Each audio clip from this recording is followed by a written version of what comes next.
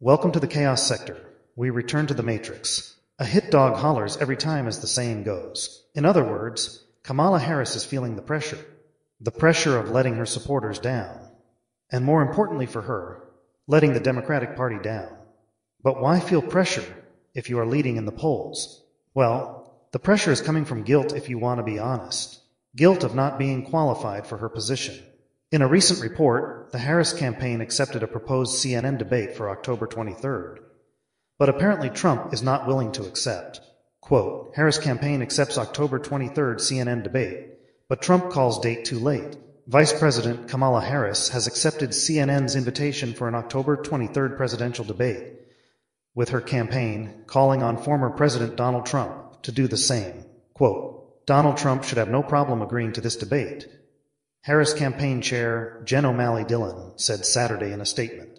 It is the same format and setup as the CNN debate he attended and said he won in June, when he praised CNN's moderators, rules, and ratings. Unquote. Before we continue with more, here's the problem with this statement by Jen O'Malley. First of all, CNN already hosted the first presidential debate between Trump and Old Joe. Stop being greedy. There are other networks that deserve an opportunity to host. If there were another debate, Fox News can't get the debate, because the Harris campaign doesn't want her to face questions from conservative moderators. ABC hosted the last debate between Harris and Trump. CNN doesn't deserve another debate. That's only fair. Second, just because you claim that Trump complimented the network and the moderators, doesn't mean there should be another debate, nor should it be on CNN. The Harris campaign is trying their best to keep her in the safety of her backyard, running away from the right-wing media's challenge of Fox News. Let's continue, though. Trump, who debated Harris on September 10th, has said several times that he is not interested in another debate. Trump said Saturday that he would not agree to a rematch with Harris, saying an October debate would be too late.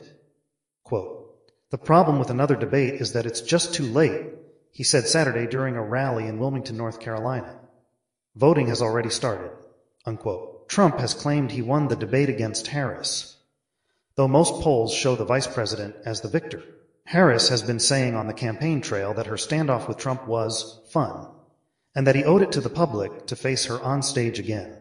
Okay, wait, now Harris claims that Trump owes it to the public to face her on stage again? You know, we can all agree that Trump's mouth gets him into trouble often. But the more Harris keeps talking, the more you see how narcissistic and selfish she is.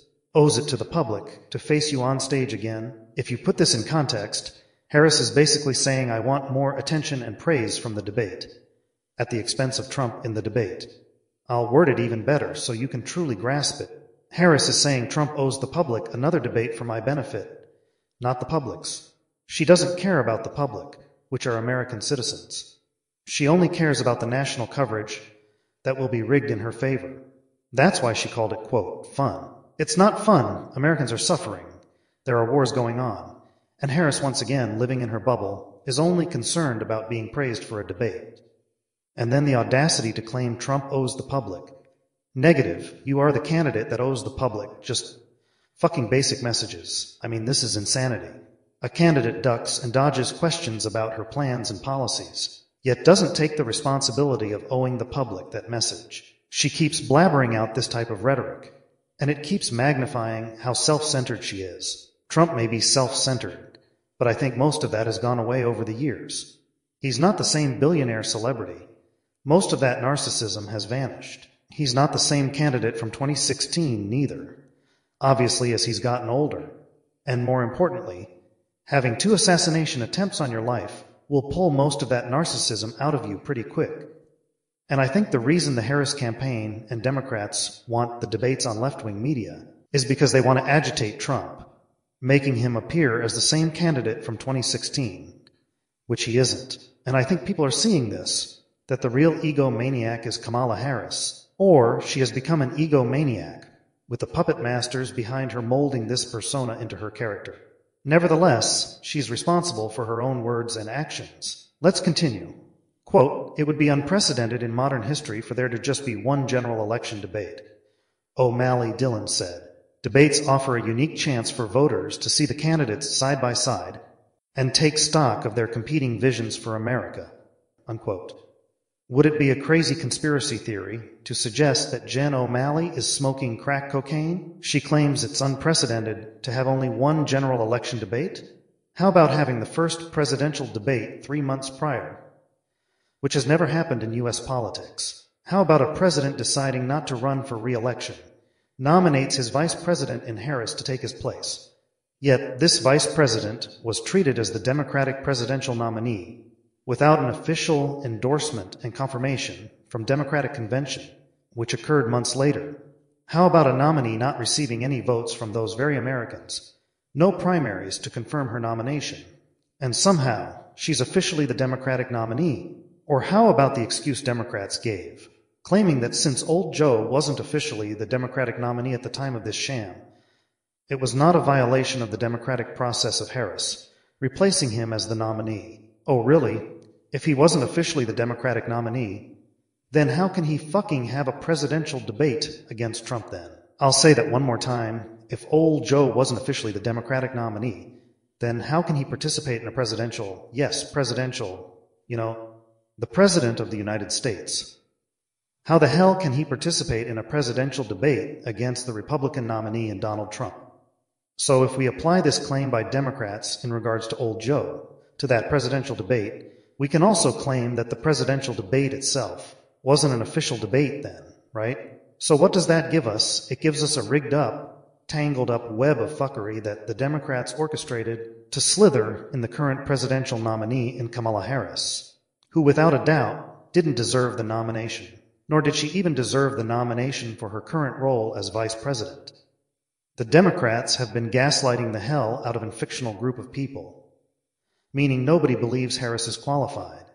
But people will pretend she is, just to appeal to the virtue signaling, social justice warrior brigade, gender and racial compassions, and all the other liberal sensitivities that have people walking on eggshell trying not to tell it like it is. Don't want to hurt the princess's feelings, you know. These are just the objective facts. In the so-called town hall with Oprah, which was basically a talk show format, like the old days, with a bunch of wacky liberal Hollywood celebrities, foaming at the mouth over Harris. Even in this heavily favored setting, Kamala Harris still struggled to relay basic, fundamental policy messages to Oprah and her audience. And she walked away from that town hall unchallenged. No policies proposed to the American people, which they were owed. Yes, they were owed that. But did Harris take that opportunity to empower the American people with her, quote, new way forward? Did she take that opportunity to give details about a plan to fix the economy she helped destroy? If you're not qualified, you have no general concept of economics. How the hell can you articulate anything remotely fundamental about fixing an economy? You can't. So we're asking the wrong questions about Kamala Harris in regards to policies. Instead of asking how will Harris fix the economy, bring down inflation, prevent wars and such, we should be asking, is this real life? Because clearly this person is not the Democratic candidate for president. She's an illusion. And peel back that onion, the same applied with old Joe. He was an illusion. As my colleagues mentioned in the previous episode, the progressives collectively were, and currently, the President and Vice President of the United States. I would even suggest Kamala Harris doesn't have an actual political view on anything firmly. That's why her diction sounds so empty. Because she doesn't have a political view. She is an empty vessel, but a sponge, absorbing all of the political ideals from those behind her, and struggling to comprehend and discern those ideals as it relates to policy and how it affects the country, and also on a global scale. Basically, she's high school principal who has been thrown into position of power on a national and global level. As a result, complete DI disaster. I mean, look what's happening in Congress. You have radical progressives like Rashida Tlaib running around making a mockery of being Congress members. They don't take the job seriously because they're anti-American. Or let me rephrase that. Their vision of America is anti-white population. That's why there isn't a white member of the squad. They are all people of color. If it was about policies and a progressive, comprehensive ideology for America, surely a white member should exist, right? No whites allowed. Sounds familiar? These socialists and even communists control the Democratic Party, not Nancy Pelosi and Chuck Schumer. They're loud and obnoxious, agitating, unwilling to compromise. Heck, they even bucked Nancy Pelosi and Chuck Schumer. Bad grandkids who are ungrateful, entitled, undeserving of their positions, just ratcheting up Congress with their radical ideals. Ayanna Pressley is running around with a Mrs. Clean, claiming she has alopecia. Negative. She's just another attention-seeking radical who is once again ratcheting up Congress with these wacky antics. Just so happens she announced it in January 2020. Yeah, good job in contributing to distracting from the bogus election. And ever since these squad members invaded Congress, there has been a gradual deterioration of the integrity in Congress, and also the integrity of American values abroad. So, if we want to blame someone for the current disaster known as Kamala Harris, it would fall at the feet of the progressives putting the battery in her back. What do you guys think? Does this assessment seem likely? I think so.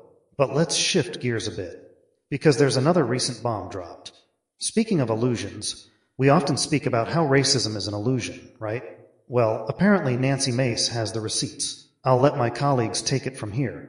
Thanks, great job by the way. Nancy Mace has been quite outspoken in Congress, calling out former Secret Service Director Kimberly Cheadle, in which she told her, quote, "You're full of shit," unquote. Then, of course, her appearance on CNN, which was basically a debate about how to pronounce Kamala Harris's name. Now it became a mudslinging fest, where the left basically alluded to her being racist, or displaying the same so-called dismissive tone of a racist in regards to people of color. The person that pushed that in the debate was, of course, Japanese-speaking Michael Eric Dyson. Well, he may want to figure out how he's going to get out of the recent jam Nancy Mace has put him in. In a recent congressional hearing, Mace called out Dyson for basically being a phony race baiter, who apparently found her to be quite the looker. In that hearing, Mace presented a text conversation between the two, where Dyson apparently flirted with her after that CNN panel debate. Now, as we see from this screenshot of the hearing, there appears to be her own screenshot of the text messages between the two, displaying a photo they took together after the debate. Now, we won't just accept that as evidence, we dig a bit deeper. Now, here is the actual photo taken. That is in fact Dyson to the left and Mace to the right after the debate. And we know it's after the debate because both are wearing the same outfits from the debate, as seen here. Now, one would say, well, it doesn't mean Dyson can't be courteous and show respect after the debate, right? Well, in that conversation, Dyson apparently told Mace that, quote, "Let's keep what happened at the debate on the hush," unquote. Meaning, Dyson alluding to Mace being racist was merely for the show, and he doesn't feel that way. Now, when I say alluding to being racist, this is how that segment of the debate went, if you recall. Mace mispronounced Harris's name several times. The panel corrected her. She then stated in a rebellious manner, quote, "I'll pronounce her name any way I want," unquote. Dyson then felt, or pretended to feel, that that was disrespectful, and went on to associate racism into that equation. Mace then responded in saying, quote, "So now you're calling me a racist," unquote. Dyson responded, paraphrasing because he blabbers so much, he responded in saying that he wasn't calling her racist, but you don't have to intend racism to accomplish racism, unquote. Now this is still calling Mace racist, just in an unintentional manner. And putting it into more context, Dyson is also suggesting that Mace accomplished the racism by mispronouncing the name. You see, this is the slick talk of Dyson. He knows how to word his attacks, where there is a claim of Mace being a racist, but at the same time is claiming her rhetoric is more so an agency of racism, not her specifically. In other words, a bunch of pseudo-intellectual blabbering. In what dynamic is someone not a racist, but they accomplish racism? Keep in mind this is on national television, on a network that is obsessed with racism, so obviously Mace was depicted as another example of a Republican racist to their viewers. But behind closed doors, Dyson apologized for this and apparently flirted with her. She claims in that hearing that Dyson stated, quote, "They look good together," referring to the photo taken after the debate, sent her kissing emojis, and also called her gorgeous, unquote. Now, if this is true, his entire political career is a sham. Well, we know that, but his rhetoric has been exposed as part of a job, not what he actually believes, for all the nation to see. Dyson responded, denying the allegations and, well, called her a bigot. So, he went right back into character of race baiting, instead of just accepting that he likes her huge knockers, and he has the hots for her. The reason he went into damage control is because it actually justifies the claims that CNN is fake news and that discredits the rhetoric about racism, which also questions if racism is real, you see. So of course he has to deny it, to not only protect his image, protect the circus known as CNN, and ultimately protect the truth about racism. But Nancy Mace provided the receipts, and unless Dyson can back up his denial with his own receipts, the facts are on her side. The point here is that racism is an illusion. Of course it's carried out, but it's carried out to justify the illusion, you understand. Hopefully you do. But Nancy Mace exposing Eric Dyson for asking her out to dinner basically proves that his ideology is nothing more than a financial investment. Think about the optics of this situation as well. Eric Dyson has made a name for himself rambling about racism in America, condemning the Republican Party, and lo and behold, he's secretly messaging a Republican white woman, hoping he could, quote, enlighten her to the mechanism of the impurities of collectivism and barbaric imperialism, open her eyes to the systemic sinister ways of neoconservatism, which parrots the depths of diabolical ideology of an historical civilization of hateful megalomaniacs who have enslaved our people for their globalist dominance, rooted in extreme self-loathing and manic depressive behavior, which is rooted in not comprehending the vast creation, a universal design that created all humans as equals. Under the skies of prosperity and hope, translation, Dyson wants to have sex with that Republican white woman. She's a bit feisty, not afraid to speak her mind, and in that hearing she decided to reveal the private messages between the two. To actually expose Dyson was simply playing a role that he secretly apologized for and wanted Mace to keep between them. He would have did better just keeping his distance and not mentioning that, because he literally exposed his entire career with those messages. But he wasn't thinking with the brain in his skull, if you catch my drift. But what do you guys think? Do they look good together? Surely Dyson wouldn't want to hook up with a racist Republican, right? This is the Chaos Sector.